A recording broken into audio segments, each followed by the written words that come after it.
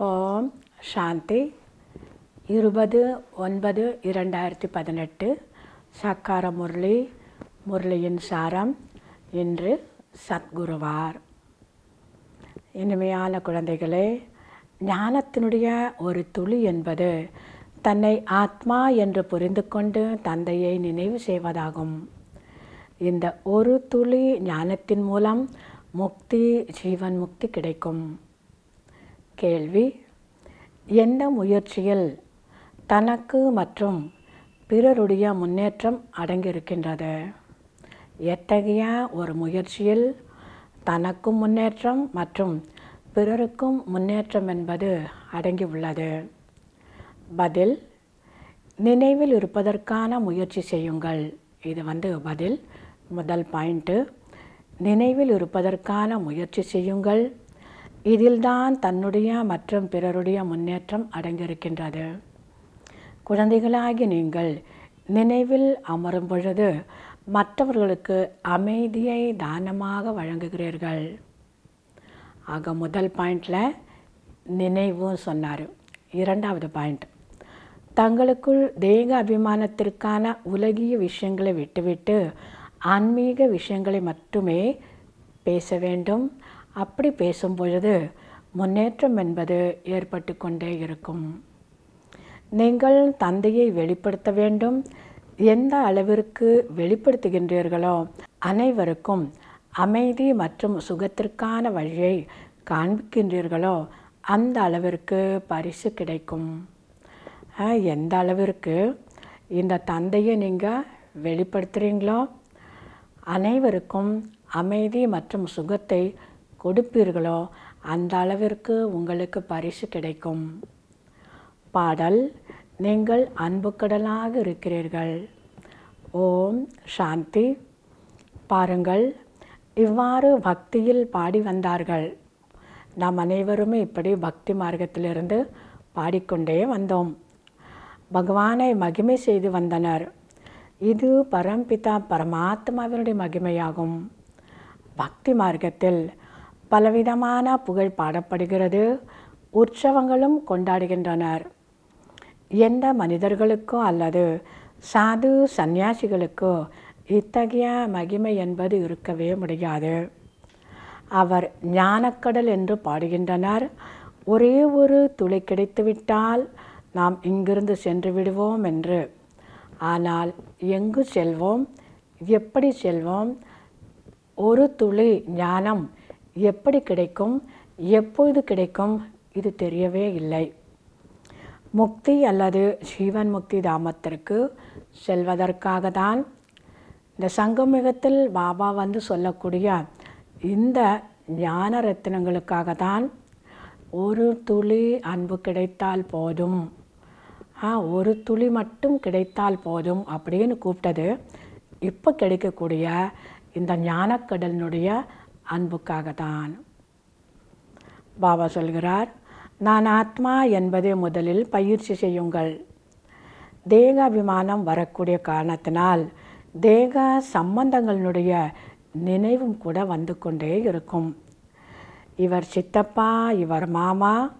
சரீரம் இல்லையெனில் எந்த ஒரு சம்பந்தமும் இல்லை.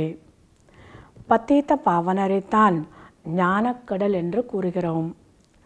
ஞானேஸ்வர் என்று தந்தைக்கு மட்டுமே சொல்ல முடியும். ஈஸ்வரனிடத்தில் உலகின் முதல் இடைக்கடைக்கான ஞானம் இருக்கின்றது. ஈஸ்வரன் பரமாத்மா, அவரிடம் மட்டும்தான் இந்த சிருஷ்டியினுடைய முதல் இடைக்கடையினுடைய ஞானம் இருக்கின்றது. ஆகையால் தான் அவரிடத்தில் படைப்பின் ஞானம் இருக்கின்றது. படைப்பவரை தந்தை என்று கூறுகின்றோம். சகோதரன் சகோதரியை படைப்பவர் என்று கூறுவதில்லை. தேகத்தில் இருக்கக்கூடிய யாருக்கெல்லாம் சரீரம் இருக்குமோ அவர்கள் அனைவரும் சகோதர சகோதரிகள். அவர்களை படைப்பவர் என்று சொல்லவே முடியாது. அவர்கள் படைக்கப்பட்டவர்கள். ஆசிரியர் புரிய வைக்காத வரைக்கும் படங்களை பார்த்து தானாக ஒப்பறிந்து கொள்வது என்பது கடினமாகும். ஒரு விஷயத்தை சொல்லணும்னாக்கா ஆசிரியர் படத்தின் மூலமாக புரிய வைக்க வேண்டும். வெறும் படம் மட்டும் இருந்தால் நம்ம அந்த இடத்த மட்டும் தெரிஞ்சுப்போம். அந்த இடத்தினுடைய முக்கியத்துவத்தை நிச்சயமாக ஆசிரியர் மூலமாகத்தான் தெரிந்து கொள்ள முடியும். பாபா சொல்கிறார், நீங்கள் அனைத்து செய்தித்தாள்களிலும் போடுங்கள், சிவபாபாவினுடைய பிறப்பிடம் ஜென்மபூமி பாரதமாகும். அனைவரையும் முன்னேற்றக்கூடியவர் அந்த ஒரே ஒருவர்தான். ஆக அனைத்தையும் விட மிகப்பெரிய தீர்த்த ஸ்தலம் என்பது பாரதம்தான் என்பதை அனைவருக்கும் சொல்ல வேண்டும். இந்த நேரத்தில் 5 தத்துவங்களும் தமோ பிரதானமாக இருக்கின்றது. சத்யுகத்தில் 5 தத்துவங்களும் சத்தோ பிரதானமாக இருந்தது. வெள்ளையான ஸ்ரீகிருஷ்ணர் மற்றும் நீல நிற கிருஷ்ணர் என்றும் பாடப்படுகின்றது. அங்கு சரீரத்தை பராமரிக்க வேண்டிய அவசியமே இருக்காது. இங்கு பாருங்கள் எவ்வளவு பராமரிக்க வேண்டியதாக இருக்கின்றது.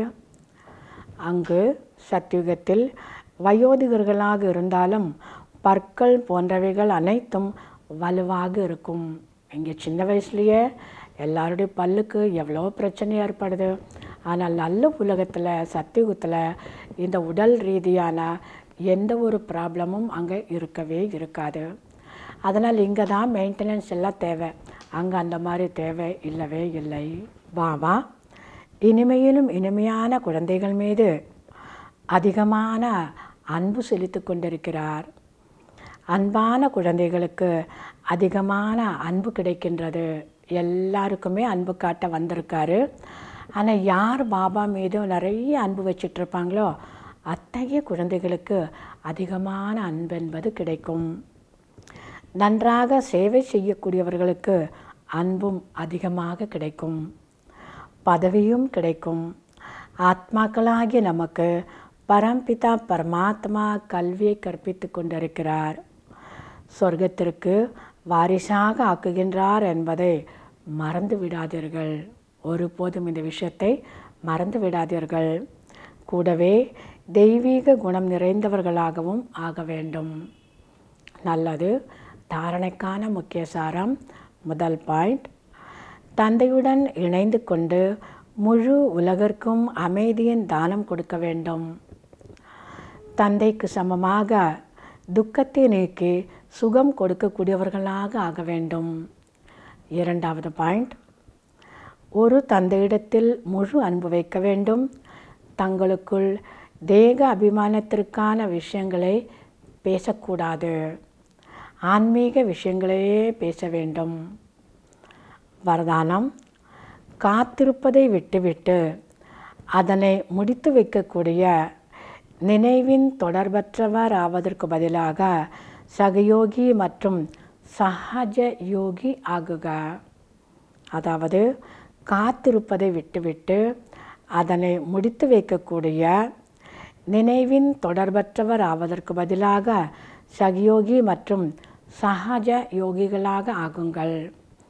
விளக்கம், பல குழந்தைகள் பிறருக்காக இப்படி சொல்வாங்களாம், அவர்கள் விட்டுவிட்டால் நான் விடுபடுவேன், இவர் எதிர்ப்பதை விட்டால் நான் விடுபடுவேன் என காத்து கொண்டிருக்கின்றனர். ஆனால் அப்படி நடக்கவே நடக்காது.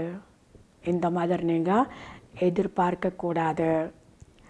இந்த மாயையின் தடைகள் அல்லது படிப்பில் விதவிதமான பரீட்சைகள் அவ்வப்போது வரவே செய்யும். இது மாயையினுடைய தடை. படிப்பில் வரக்கூடிய பரீட்சைகள் அவ்வப்போது வரத்தான் செய்யும், வந்து கொண்டுதான் இருக்கும். இன்னார் விலகி செல்லட்டும், இந்த சூழ்நிலை மாறட்டும் என்று காத்திருக்க வேண்டாம். இவங்க மாறட்டும், இந்த சூழ்நிலை போட்டு, இந்த பிரச்சனை சரியாகட்டும், இது நல்லா ஆகட்டும் அப்படின்னு நீங்கள் காத்திருக்க வேண்டாம். நான் தான் இவற்றை கடந்து செல்ல வேண்டும் என்று புரிந்து காத்திருப்பதற்கு முடிவு கட்ட வேண்டும். என்ன இருந்தாலும் சரி, எப்படி இருந்தாலும் சரி, நான் முதலில் மாறி காட்ட வேண்டும், நான் மாற வேண்டும். அவங்க மாறணும், அது சரியாகணும், இது முடியணும்னு அந்த காத்திருப்பதற்கு முற்றுப்புள்ளி வைக்க வேண்டும், முடிவு கட்ட வேண்டும். எப்போதும் ஸ்ரீமத் என்ற கைவிரலை பிடித்து நடந்து கொண்டே சகயோகியாகவும் சஹஜ யோகியாகவும் ஆகுங்கள். ஒரு நேரம் சகயோகியாக இன்னொரு நேரம் வியோகியாக என்று அல்ல. ஒரு நேரம் சகயோகியாக இன்னொரு நேரம் பாபாவினுடைய நினைவிலிருந்து விடுபட்ட நிலையில் இருப்பவராக இருக்கக்கூடாது. ஸ்லோகன்: தனது ஊக்க உற்சாகத்தின் மூலம் பல ஆத்மாக்களின் உற்சாகத்தை அதிகரிப்பதே உண்மையான சேவையாகும். தன்னுடைய ஊக்கம் உற்சாகத்தின் மூலமாக அநேக ஆத்மாக்களுடைய ஊக்கம் உற்சாகத்தை அதிகரிப்பதே உண்மையான சேவையாகும். நல்லது. இனிமையிலும் இனிமையான 5000 வருடங்களாக காணாமற் போய் மீண்டும் கண்டெடுக்கப்பட்ட செல்ல குழந்தைகளுக்கு தாய் தந்தை பாப் தாதாவின் அன்பு நினைவுகள் மற்றும் காலை வணக்கம். ஆன்மீக குழந்தைகளுக்கு ஆன்மீக தந்தையின் நமஸ்காரம். ஆன்மீக தந்தைக்கு ஆன்மீக குழந்தைகளுடைய நமஸ்காரம். ஓம் சாந்தி.